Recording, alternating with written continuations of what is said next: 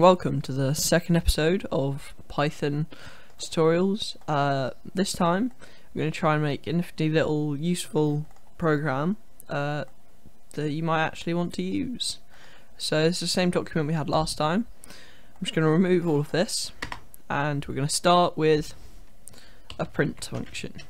So we're going to print welcome to my calculator. I think, is that how you spell it? Maybe. Who knows? You probably guessed what it is. So now we need to have an input. No, we don't. Yes, we do. So we're going to call it number 1, and this is going to be the first number they input. We're just going to start off with addition. So we're going to get two inputs and we're just going to add them together. So number 1 equals input, and we can write in here this message will come alongside where you're going to type it. So if you put please enter the first number, and then do a little thing. I'd have a space after it just because you will literally your type thingy will come right next to it and it makes it look a bit horrible if you don't have a space. Now we can just copy and paste that and do the same with number 2, and please enter the second number here.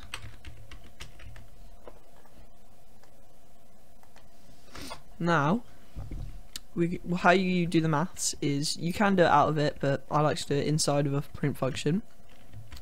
You do a print function, and inside you write number 1 plus number 2, and hopefully, if we run this,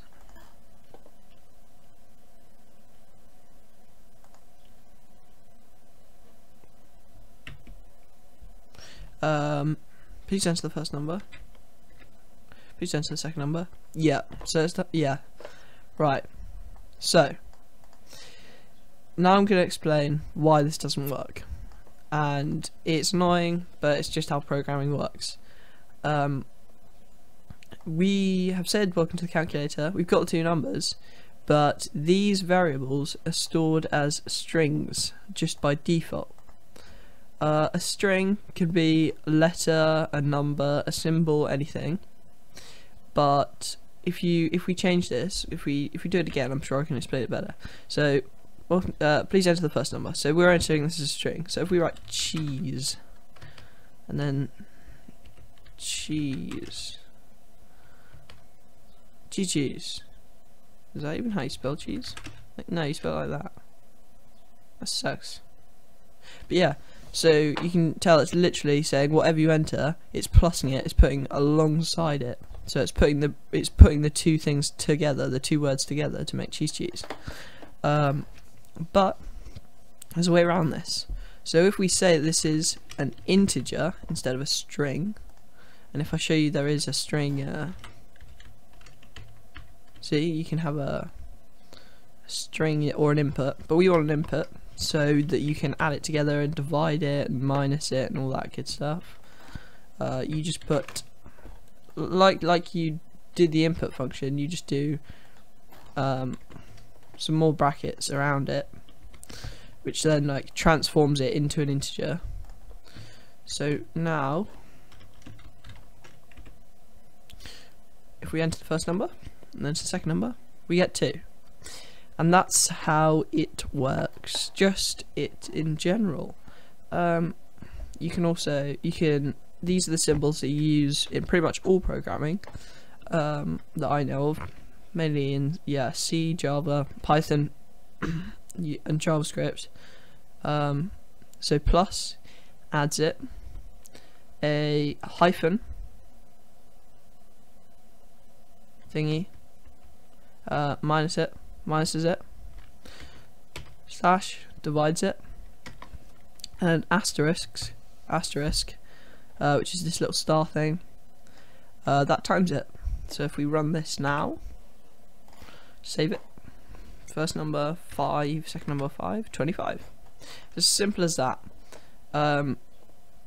You can do this so it loops it and does it more than once, but we'll look at that later. That's a little bit more confusing. Yeah, this is a bit simple. So what I'm going to do is we're going to ask them.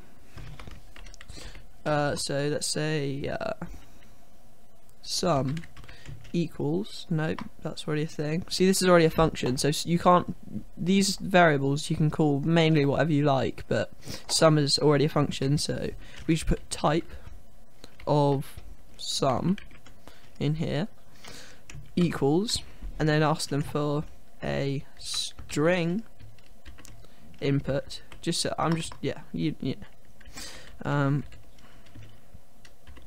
of, and we can say, would you like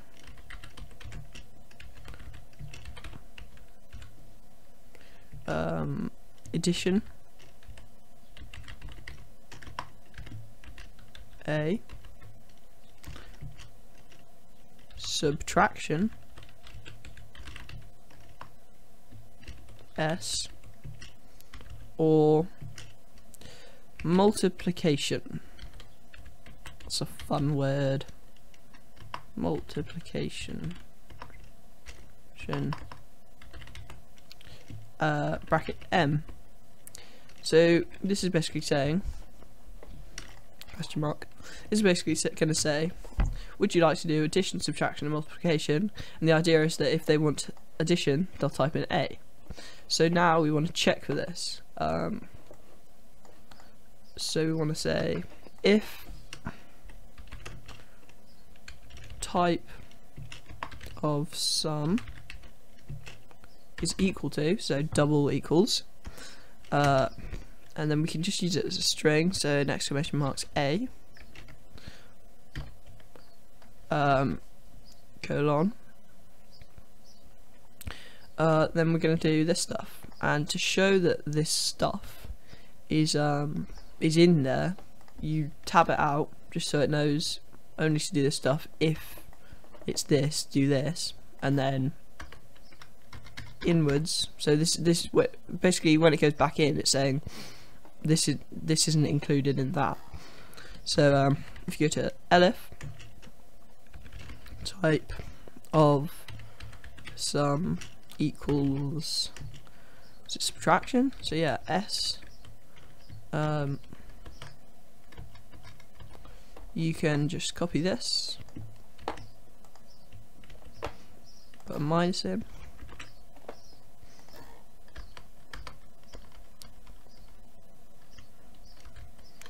elif, and actually you could probably just copy this, but sometimes when you're learning a language it's better to just type out bit by bit, just so you get used to how it works, and just change this to M for multiplication, and to a little asterisk. If you don't know where that is, it's above the number 8 on your keyboard. You press shift and press that, and that'll come up. And now we need to say if they've not typed in any of them, so else, you don't need to put anything in there, it's just if they do anything apart from this stuff, print sorry, I do not understand that sum. We do not have that sum. Okay, yeah. We did an open bracket here and an open bracket here, but didn't close it. It's quite hard to see because I've got it zoomed in, so it's easier for you to see. But yeah, that's why I'm scrolling quite a lot. There's no side scroll, which is quite annoying. Should be fine. We should hopefully get an error, I think. No, right? Will we? Who knows? So if we type in A, we get the first number. 10 minus 5 should be what? Okay, we got 50 because we did an asterisk. I don't know how that happened, but yep. So try again. If we put in A, we get 10 plus 10 is 20. Try again. We type in S, 10 and 10, 0. And we go for multiplication. 10 and 10, 100. And if we type in potato, sorry, I do not have that sum.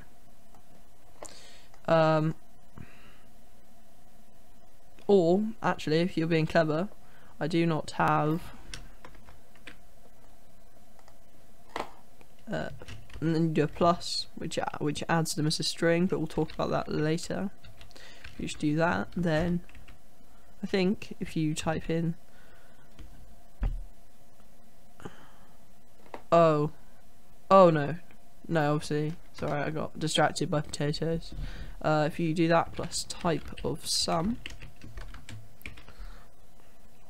then sorry, I do not have T or the sum.